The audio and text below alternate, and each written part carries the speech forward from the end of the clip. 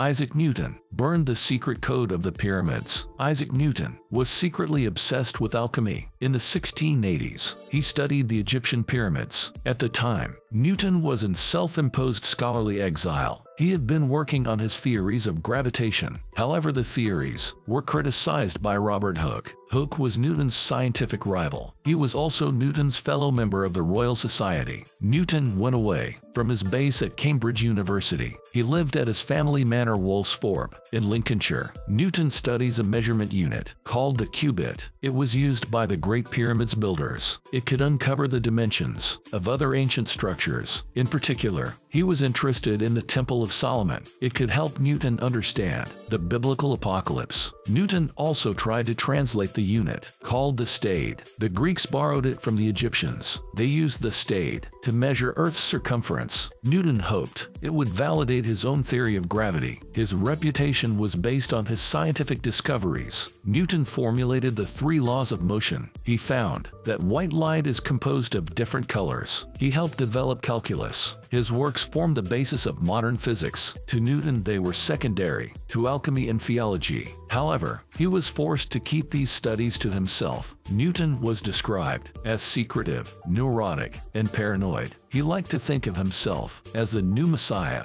Religion was his motivation to research ancient metrology. Newton was not trying to disprove Christianity. He didn't see science as an alternative to religion, but his beliefs were at odds with the mainstream. Newton dismissed the Holy Trinity. He viewed Jesus as an intermediary between God and humanity. He was also interested in biblical prophecy. He hoped to decode it, to uncover future events. He was particularly interested in the Second Coming, but the church would have viewed his ideas as heretical. His beliefs could cost him his career. Newton eventually recovered from criticism. He returned from his exile. He was appointed as Master of the Mint. He also became President of the Royal Society. Newton passed away in 1727. He was buried with full honors in Westminster Abbey. His descendants made sure few saw his unpublished notes. They were only discovered 200 years after Newton's death. The notes on the Egyptian pyramids were found in 1936. Some were bought by economist John Maynard Keynes. He described Newton as the last of the magicians. Newton's notes are scorched from a fire at the edges. It was apparently caused by Newton's hound,